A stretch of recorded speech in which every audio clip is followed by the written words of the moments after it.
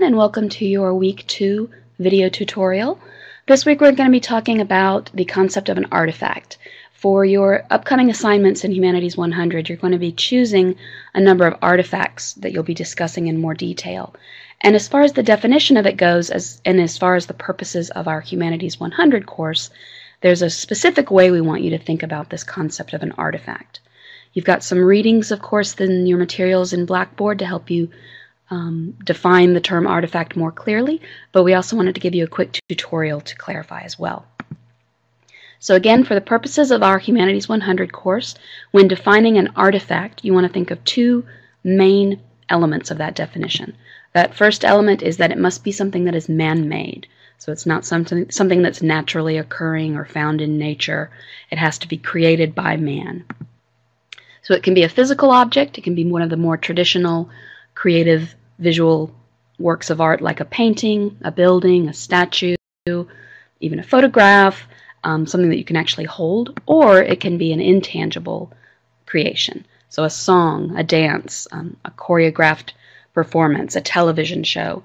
Again, these aren't things that are tangible, they're not physical, but they are created by man.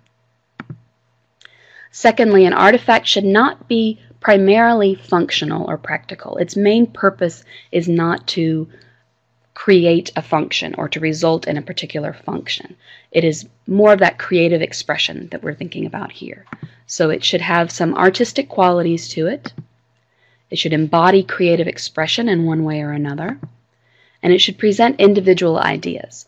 So simply an object that performs a function or a purpose, like a chair or a table, while it might be beautiful or beautifully made, it's not necessarily an artifact because its primary function is to perform for an individual or to create a utilitarian purpose. So some examples. If we think about a seashell that's found on the beach, yes, it's beautiful, we can admire it, but it's not an artifact. Again, it's not man-made. This is something that's natural, found in the world without our having to create it.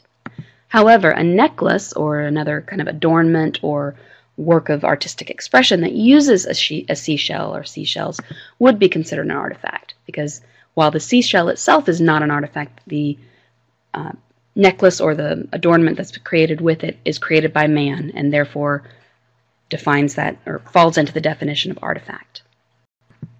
Another example, a smartphone. Again, this seems like it would be an artifact. It's man-made, and there's definitely a case to be made for it being something that's beautiful, but a smartphone itself is not an artifact because its main purpose is something beyond just being a visual or aesthetic element for us to look at or to think about creatively.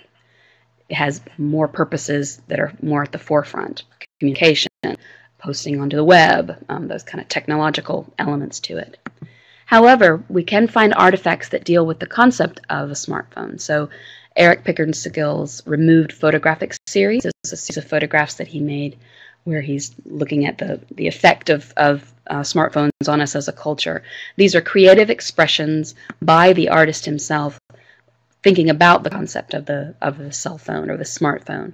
So these photographs and this series of photographs would be considered an artifact because it's a creative expression created by man that brings in individual ideas, and its primary function is not that of what the smartphone is for, but it's for getting us to think or getting us to reflect on the ideas of an artifact. I also wanted to remind you of the difference between an artifact and a symbol. One that a lot of students think of is the idea of Uncle Sam. The simple concept of Uncle Sam would not be considered an artifact when we think about it. It's an idea. It's a symbol. It became a symbol or a personification of the United States based off of an actual man.